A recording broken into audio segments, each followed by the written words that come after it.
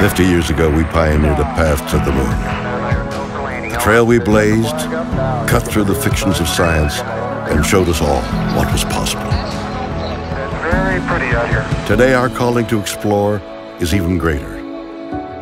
To go farther, we must be able to sustain missions of greater distance and duration. We must use the resources we find at our destinations. We must overcome radiation, isolation, gravity, and extreme environments like never before. These are the challenges we face to push the bounds of humanity. We're going to the moon to stay by 2024, and this is how. This all starts with the ability to get larger, heavier payloads off-planet and beyond Earth's gravity. For this, we designed an entirely new rocket. The Space Launch System. SLS will be the most powerful rocket ever developed. And with components in production and more in testing, this system is capable of being the catalyst for deep space missions. We need a capsule that can support humans from launch through deep space and return safely back to Earth. For this, we've built Orion. This is NASA's next-generation human space capsule.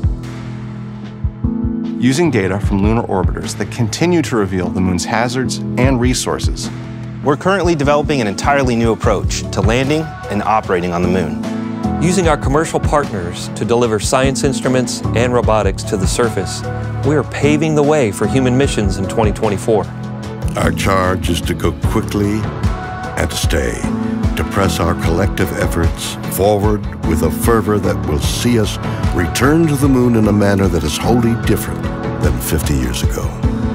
We want lunar landers that are reusable, that can land anywhere on the lunar surface. The simplest way to do so is to give them a platform in orbit around the moon from which to transition. An orbiting platform to host deep space experiments and be a waypoint for human capsules. We call this lunar outpost Gateway. The beauty of the Gateway is that it can be moved between orbits.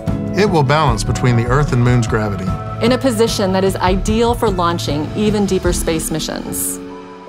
In 2009, we learned that the moon contains millions of tons of water ice. This ice can be extracted and purified for water. It can be separated in oxygen for breathing or hydrogen for rocket fuel. The moon is quite uniquely suited to prepare us and propel us to Mars and beyond. This is what we are building. This is what we're training for. This we can replicate throughout the solar system. This is the next chapter of human space exploration. Humans are the most fragile element of this entire endeavor, and yet we go for humanity. We go to the moon and on to Mars to seek knowledge and understanding and to share it with all.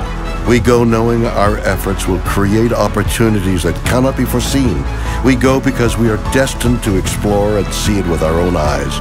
We turn towards the moon now, not as a conclusion, but as preparation, as a checkpoint toward all that lies beyond. Our greatest adventures remain ahead of us. We are going. We're going. We are going. We are going. We're going.